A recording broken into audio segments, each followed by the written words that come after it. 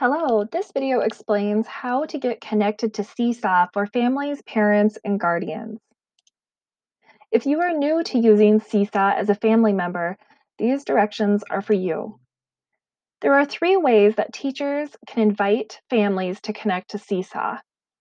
They can send a paper printout, they can send an email invite, and they can send a text message invite. First, let's learn about how to connect using the paper invite. Using your smartphone, install the Seesaw Family app for iOS or Android. Choose Create a Family Account. Enter your name, email, and password for the account or sign up with Google if you already have a Google account. Be sure to enter the parent's name, your parent email, and click Create Account when everything is filled out. Next, you will scan the QR code from the paper invitation. You might have to allow Seesaw to use your camera. Scan the QR code on the paper invite. This right here is the QR code. Now you should be connected to your student's journal.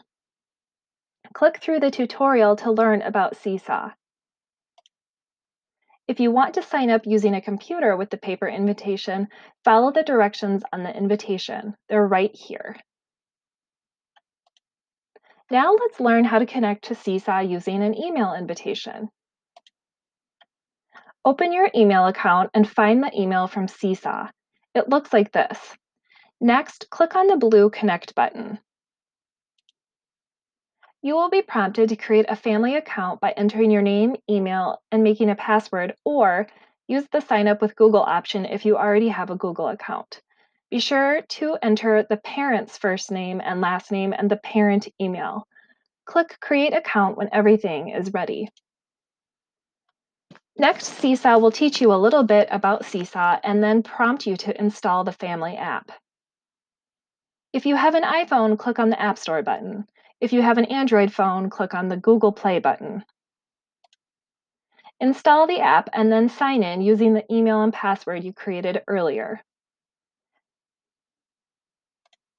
Now you should be connected. You can view your students' work and view and respond to messages from the teacher. Now let's learn how to connect to Seesaw using a text invitation. Click on the link in the message. Create a family account by entering your name, email, and making a password or sign up with Google if you already have a Google account. Be sure to enter your first and last name of the parent and your parent email. Click Create when everything is filled out. Seesaw will teach you about Seesaw and then prompt you to install the family app. Install the app and sign in using the email and password you created earlier. Now you should be connected. You can view your students' work and view and respond to messages from the teacher. A couple Seesaw tips and reminders for parents and guardians.